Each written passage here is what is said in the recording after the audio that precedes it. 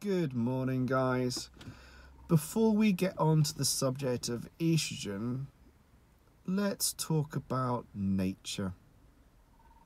There is an order, there is a structure within nature that allows for harmony. That order and structure implies an element of control. Now let's consider humans. We now live in a sick society. Whose fault is that? Well, it's our fault. Because ego has got in between understanding and progress. So we seem hell-bent and determined to not only destroy our natural habitat, but also cause harm to our physical and psychological well-being. It's very peculiar. I've said this before. The further we travel away from nature, the worse our physical and psychological well-being. We live in concrete jungles. Enough. And we intentionally poison ourselves with artificial chemicals. We become chunky monkeys. We have lost the need to struggle to survive. Life has become far too easy. Testosterone levels are dropping. They're dropping because of us. Whether it be intentional poisoning, enough, or unintentional, because of the environment we live in. Sorry, there's another dog. So levels are dropping. Now that is in part due to an excess of estrogen, endocrine disruptors, BPA, chunky monkeys. The aromatase enzyme is in adipose tissue.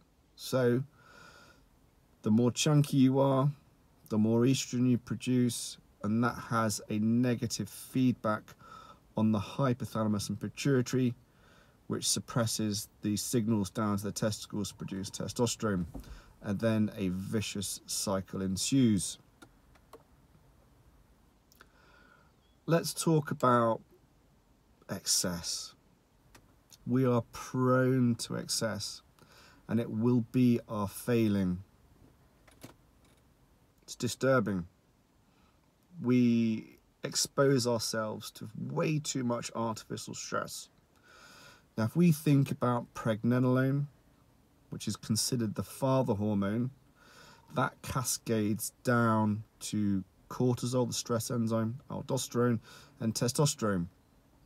So if you are cortisol dominant, you will have a relative decrease in aldosterone and testosterone. So it makes sense not to be cortisol dominant. So what should you do? You should control your level of stress so that balance and harmony can be restored.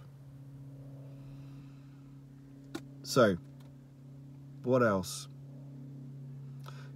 Estrogen is incredibly important for mood, libido, bone strength, cardiovascular health, spermatogenesis, to name a few. It works through paracrine and endocrine mechanisms, and its importance cannot be overemphasized. Now, being prone to excess, we're numpties. But what we should realize is that we need balance. Our bodies work extremely hard to maintain a constant internal environment despite external changes.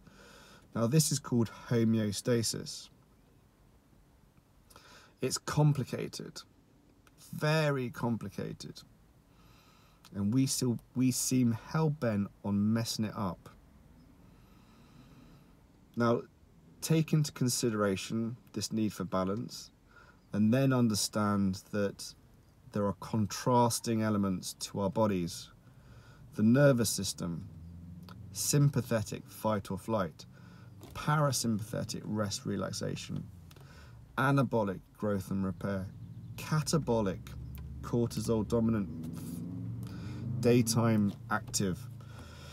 So your body has to not only fight against external changes, it has to accommodate the fact that we need these different processes.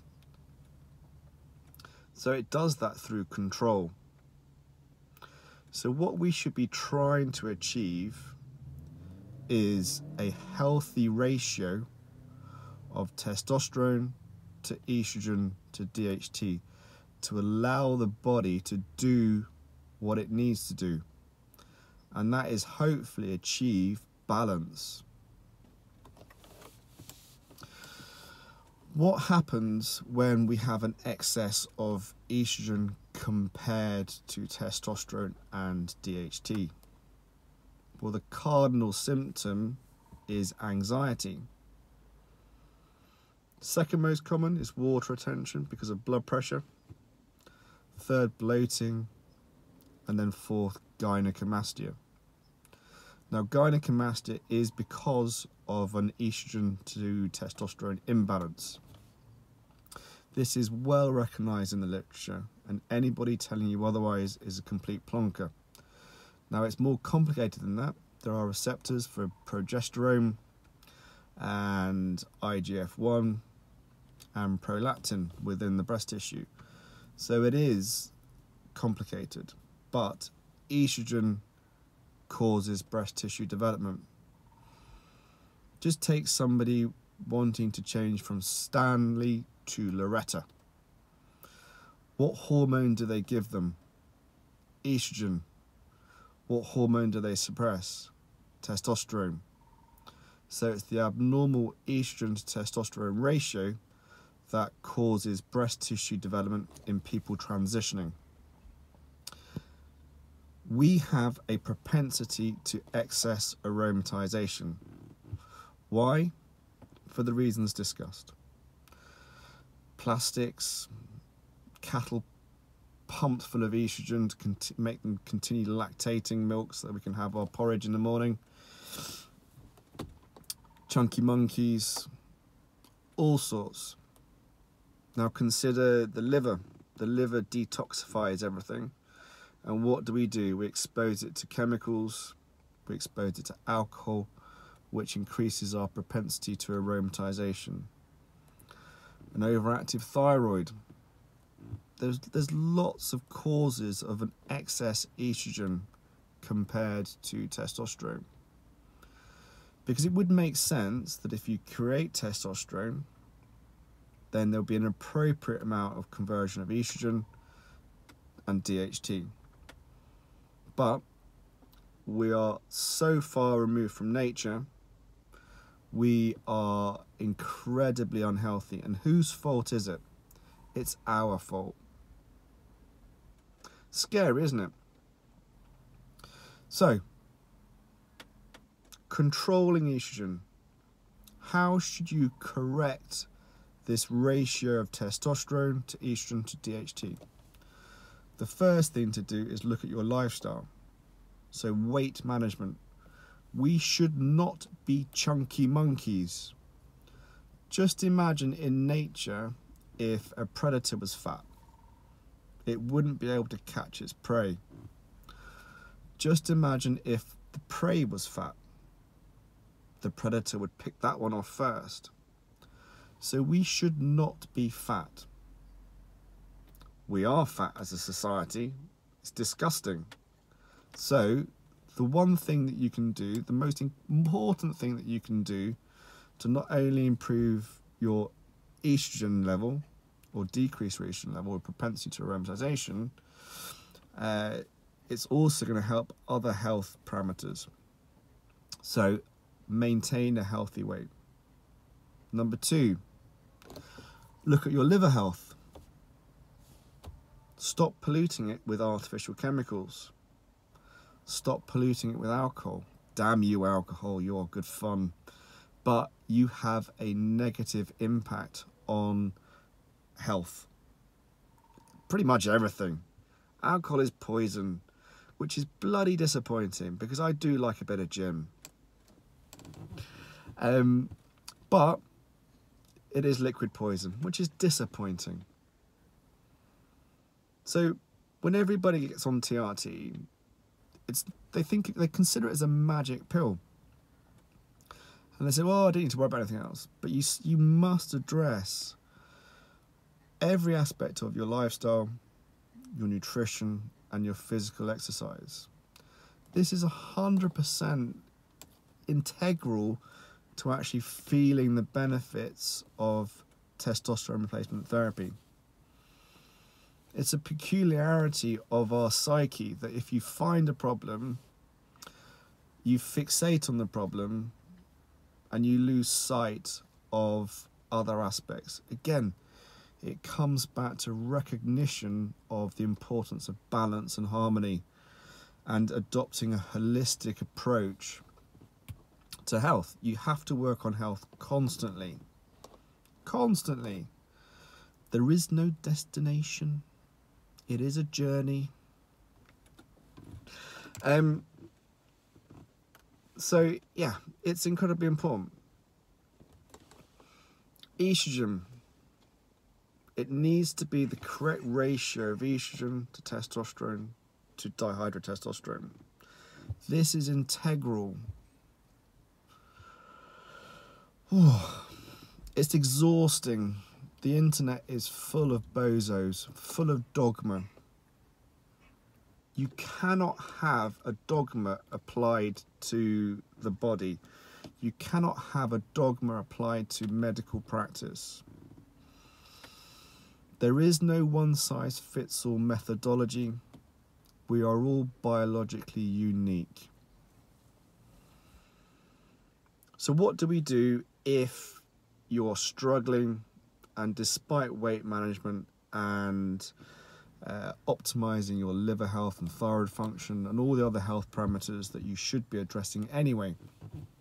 Well, we microdose Exemestane. Exemestane is a suicidal aromatase inhibitor.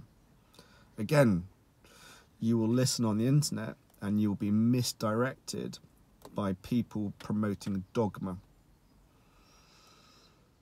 Now, the negatives of aromatase inhibitors come from inappropriate prescribing. Those negatives are due to suppression of your estrogen. Ergo, you are going to have issues with bone mineral density. Your cardiovascular health is going to be compromised. Spermatogenesis is going to be compromised. And your mood, erections, all of the benefits of estrogen will be compromised. You do not want that to happen. So what should you do? You should control estrogen, carefully titrate the dose according to effect. Our average dose of Exemestane is 1.6 milligrams per day. So it's 6.25 milligrams every 4 days because the tablets are 25 milligrams.